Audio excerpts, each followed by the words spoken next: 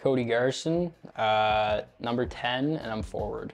I put the skates on when I was 2 years old, but I started playing competitive hockey around 5 or 6. Yeah, I just grew up Dartmouth Whalers my whole year. Dartmouth Major Bantam, and then Dartmouth Steel Subaru, Major Midget.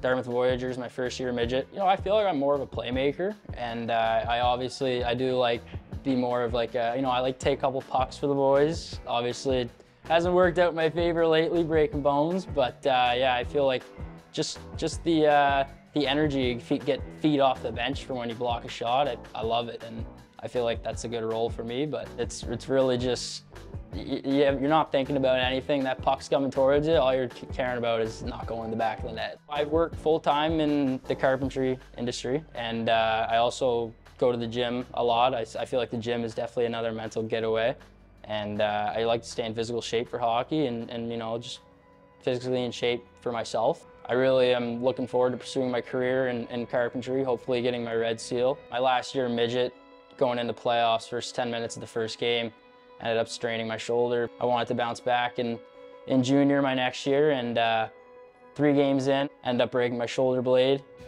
So that put me out for 2 or 3 months. Came back, had great last 10 games of the regular season. Playoffs was great, just doing really well.